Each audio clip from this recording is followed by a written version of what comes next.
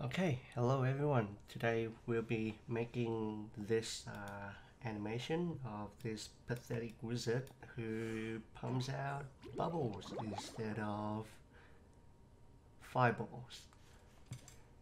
So we'll be making this in 3ds Max and Tyflow, and I'll show you the logic and how to do it in 3ds Max. So let's get into the scene. We'll create a Thai icon in the helper tab there. Pop in Thai icon, and I'll have it as a circle. I'll also will be zeroing it out so that it's in the center of the scene. I'll rotate it such that it's pointing the way that I want it to be, and yeah, it doesn't really matter if it's upside down. And then I'll be creating a Tyflow. So in this video we got this human animation, this man animation. I didn't make that. I'll show you where to get him. It's pretty easy. It's just a FBX that's got import into the scene. So in this Tyflow, we'll be editing this. Open editor. So essentially what we want is to spawn a bunch of particles from this Thai icon and have it flows that way along that arrow and have some kind of gravity or force that lift these bubbles up and scatter them everywhere, and then they disappeared after a period of time. So with that in mind, we'll be adding a birth and a position icon to reference that Thai icon there. I'll be picking that Thai icon, and as you can see, there's a bunch of particles spawning right on top of that icon. So I don't want that many particles within our scene. I'll reduce it down to 10. We'll be creating a bunch of that. So these are the particles that spawn, and as you can see, it's stuck on Thai icon surfaces. It spawns and it stays there. What we want to do is to add a speed operator, and right away you can see that these particles are already coming out of this Thai icon and like popping out everywhere. What we want is for it to go that direction. So to do that, I'll be changing that from random 3D to a long icon arrow, and I'll pick the icon, and right away you can see that these particles are popping out. I'll be changing this into ticks so it's easier to see. So just right there, got a bunch of particles spawning everywhere on the surface of the icon, and going into one direction. So in this video clip, you can see that this guy is actually popping all these bubbles out from kind of like one linear point, and then after a while it goes up and everywhere, and then starting to disappear. So to do that, we can either reduce the icon size. It's relatively small right now, so I don't want to scale it any smaller. What I can do is to just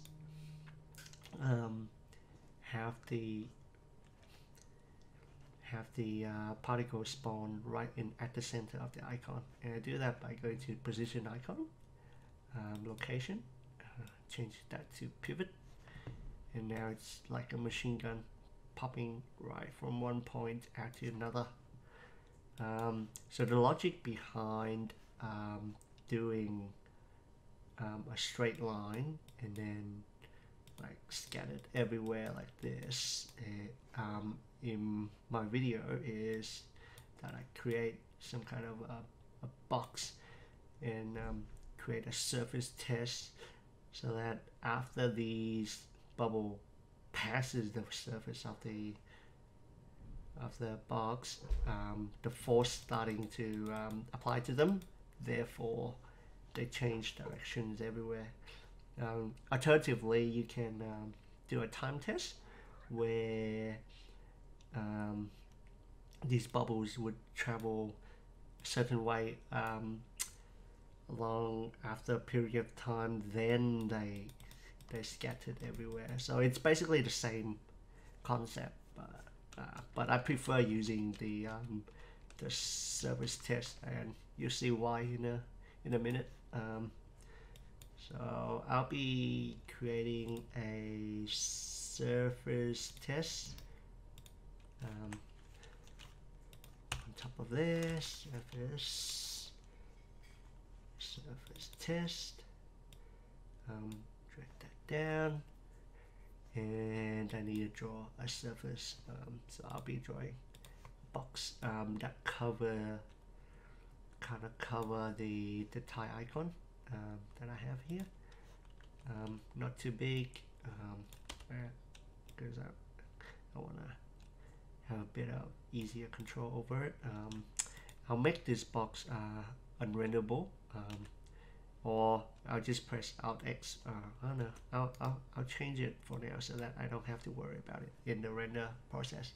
So I'll right click, go to Object Properties, untick renderable, and I'll also make this as a display as a box so that we have it see-through. Yes. And I'll apply a force, any force.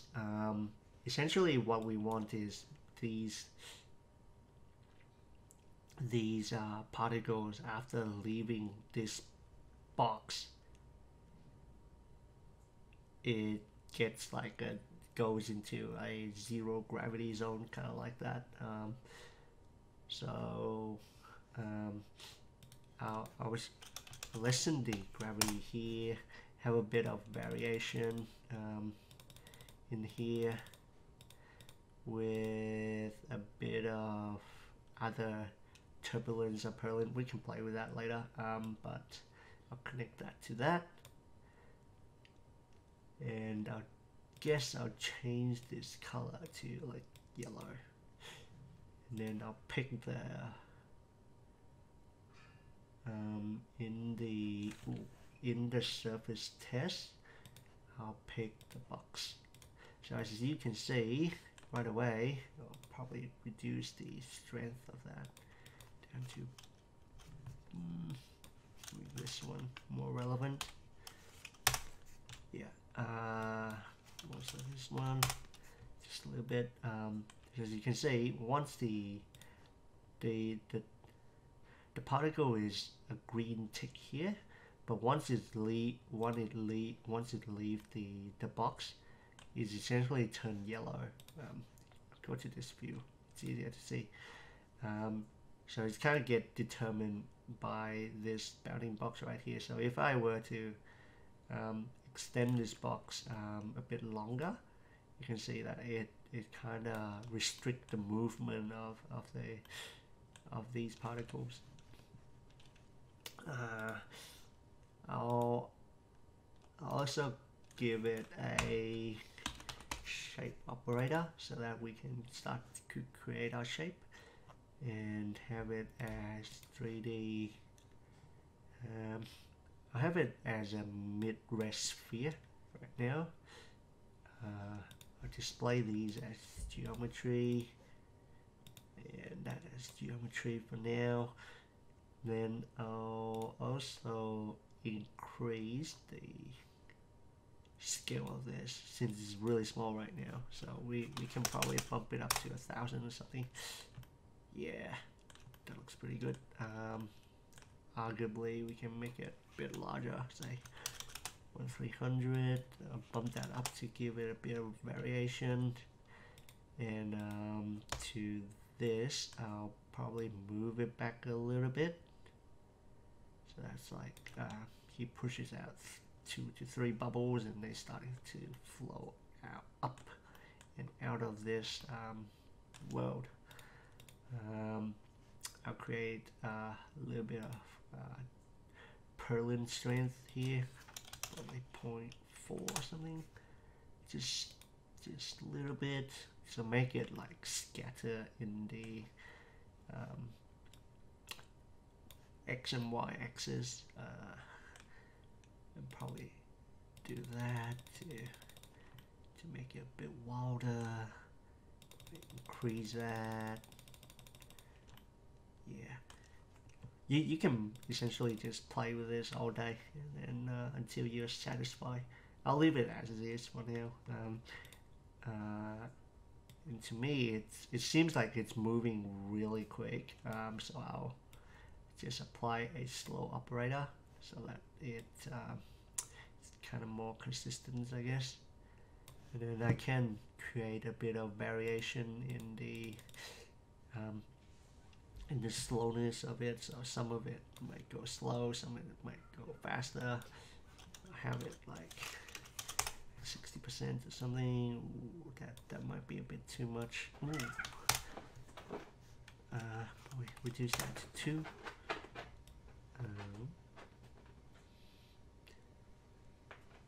Yeah, that looks pretty nice. I kind of like the effect where these kind of bump into each other.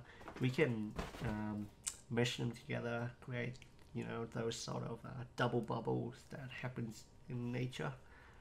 So in the video you can see that these bubbles kind of disappear after a little while.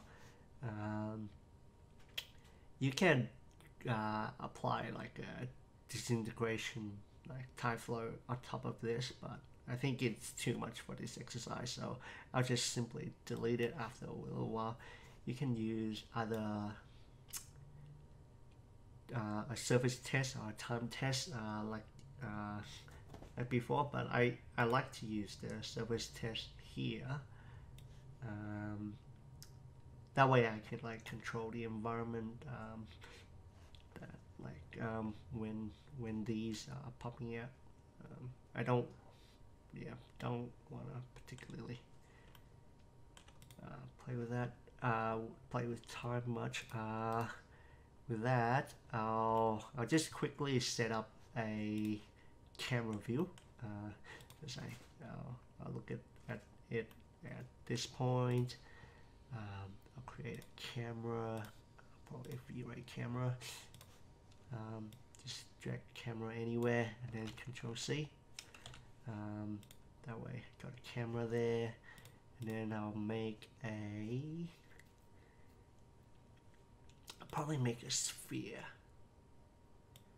So what this sphere does is that it, what I want to do here with the surface test in this sphere is that after a little while, when the bubble hit the surface of the sphere, it will get deleted. This way it kind of help you in creating wait, let me extend this sphere a little bit so it doesn't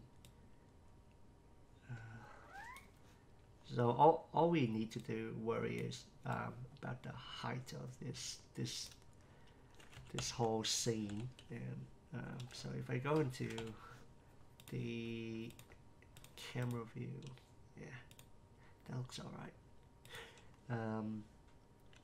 So once these, I'll make this kind of transparent, and yeah, I'll just make it like the other box as well. have it unrenderable and display as a box. So once these sphere essentially touch the surface of the outer sphere, they'll go delete. To do that, we'll just have a delete operator and connect that to that, and pick the surface as the big sphere. If it picks that, yep, and have that as outside as well. So what happens now is this goes, and once it touch, as you can see right there, the bubble just gone. I can make this sphere smaller, and then you can see the effect of it a bit more dramatic. Yeah, so once it touch, it's gone. So that's essentially what we need to do in Tyflow. So let's get out here.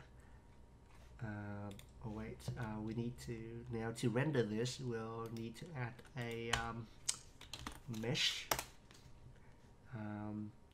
We'll untick the render only, and then just copy it across all of these so that it kind of get baked out.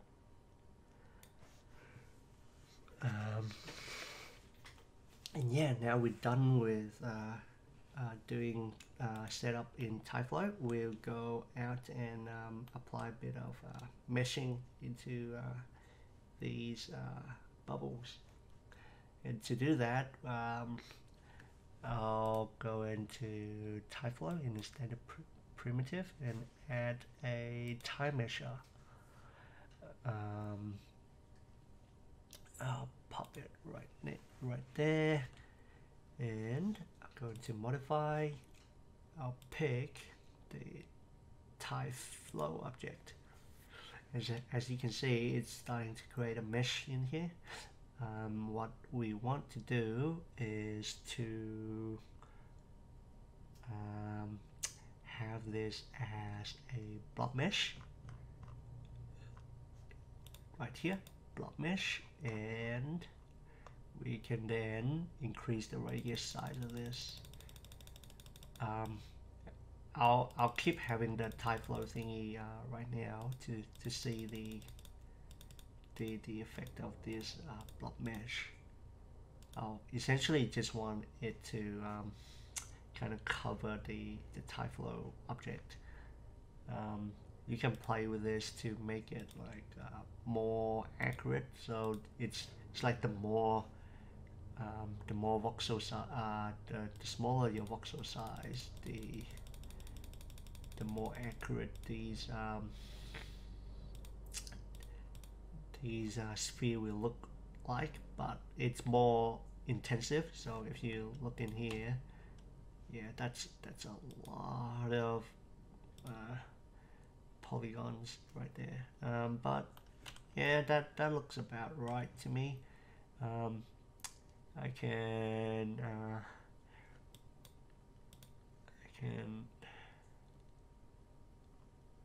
arguably do a voxel filtering Gaussian to make it more smoother. Then I can probably increase the size a little bit more and play a bit more with voxel size. And there, as you can see, it's kind of meshed these two bubbles together, making it like connected. So at this point, I can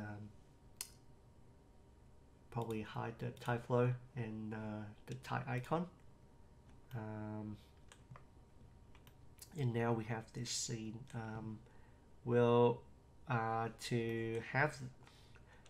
To have like all the bubble like disappeared over time, I'll just increase the timeline a little bit, like 180 for example, so that we can have them disappeared over time. Within this sphere, I can create a little bit of a small environment. Say I'll pop a sun in there, a bit of HDRI, with a really small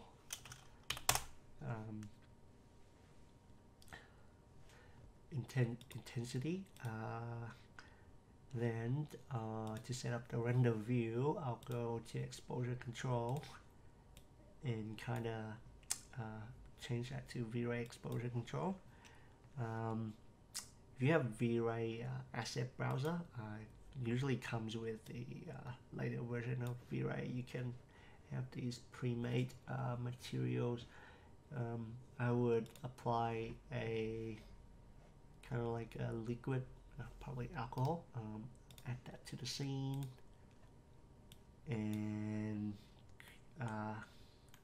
tag the tie measure and apply that to the tie measure. I'll have it as performance to easier see the objects. And to create the guy, I go to this page called Mix Maximal. You can create an account here, it's free, and then type in and find the animation you like. Say this guy's like healing, it's kind of like a same kind of effect. You can easily download it, choose as a FBX binary. You can change the frame rate and whatnot. I've already downloaded a version of this, so I'll just straight up import this into the file. So I'll just go import.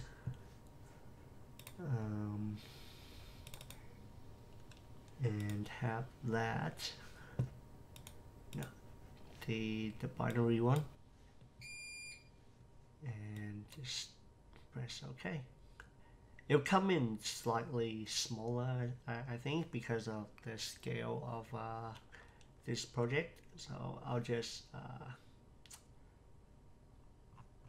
yeah, make sure everything is in there, and then I'll just scale it so that it kind of fits with the scene.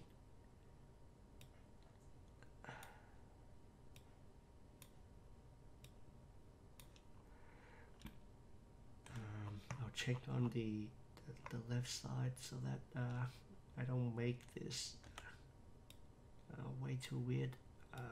Since that's coming out there, I'll have this guy standing here. So the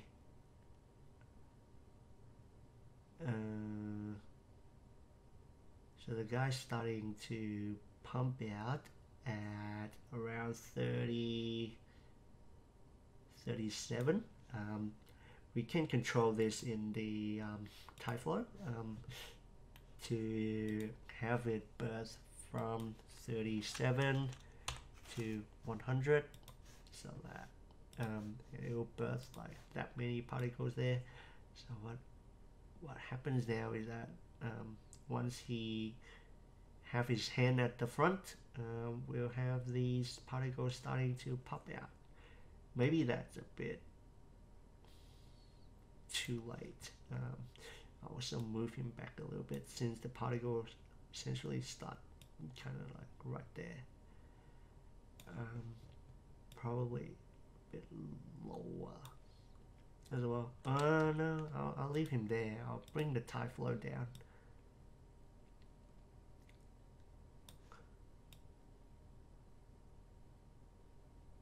I mean up. So the time mesh will kind of follow that. So I'm not too fussed about it.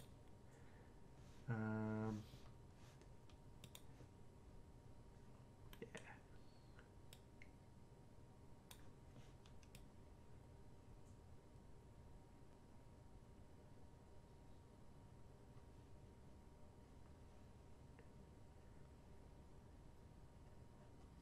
And yeah, I'll show you how to set up the render so it renders pretty quickly despite having so much stuff going on. I also put a V-Ray plane, so that's kind of like an infinite plane. Move it down to his leg, whatnot. Move this down a tad bit. The lights in there. So if you go into render setup,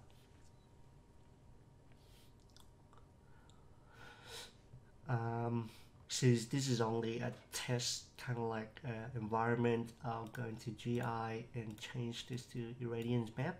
I'll change this to low so that I don't have to like recalculate so much of the of the light cache. Also bump this down to 800, making it and change that to bucket. And say have just 8 subdivision instead of 24. It's just less stress if you're doing like a test render or something. You don't have much time. Size, I'll keep it as it is for now, just small. I'll have it as the active time segment. Also specify a folder. Yeah, for the sake of this exercise, I'll also do a save save it somewhere. Say Bubbleman 2. Bubbleman 2. And yeah, whatever name convention you have. And usually save it as a PNG so that if some of the empty spaces could turn into, you know, transparent. I'll save it. 84 bits. Yeah, that sounds fair. And yeah, and then I'll press render. This is the first render, so essentially I just want to check if the lighting is working. It's pretty dark right here, so I'll probably create a just a planar sun, planar light right on top of him, and have it invisible. Let's redo this render. I'll override that. See how it goes. Yeah, that's much better. But I don't like the way the plane is being that green. It's kind of distracting. So I'll just assign this default material on top of it. Also onto the background as well, so it doesn't show up as red.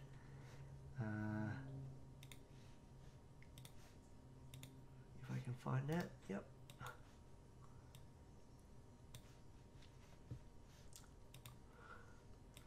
Yes. Yeah, that's much better. Yeah, you can play with the render settings if you want, but yeah, this is a really low res quick render, so as you can see it goes by really quick. I'll stop it right here because I've already got a sequence already made to save time for this tutorial. It's already pretty long. So it comes out like this. I'll play with the settings a little bit. So essentially it's a sequence like that, and then what you can do is you pop into Premiere,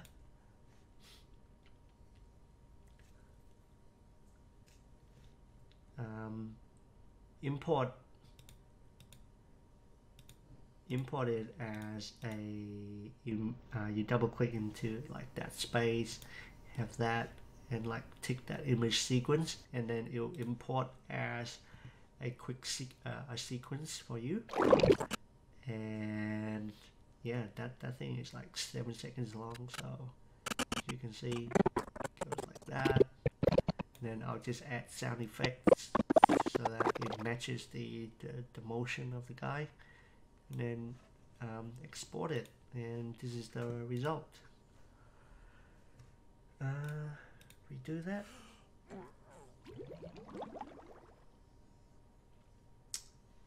So yeah, that's it for this tutorial. I'll see you next time. Thank you. Bye.